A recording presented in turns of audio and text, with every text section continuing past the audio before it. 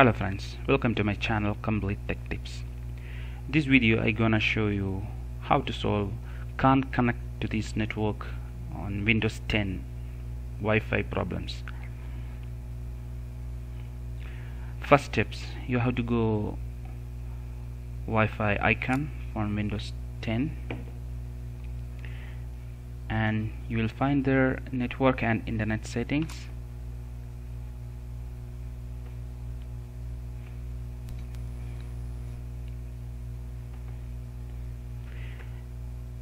And check the Wi-Fi there and just click on Wi-Fi,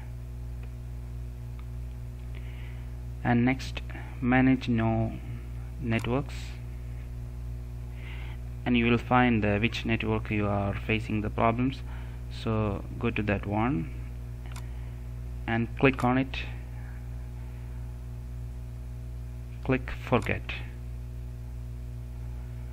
Then you just reconnect again the same network and see the result.